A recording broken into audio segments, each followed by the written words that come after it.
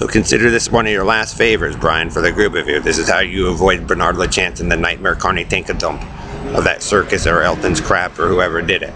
61 Amphibious Base Man, the Antillas of the Freemans, and now you guys can learn how to avoid it and birth out and around it. But don't fucking fall in for it again, because that's all they're going to do is seek you guys out and all that. So this is your last chance. So you best spread the word to stay away from the crazy Carney man and their shit show, because they're not going to really change, and they're not going to do it right, because Taco Joe and Karen and all of them are going to constantly lie because they wanted to be hippie, wild, and free spirit and nasty as stink with Don Wiley and Nelton and all that crap. So when I advise not breeding with them or any of the Negro faction of power, because that's all they fucking do.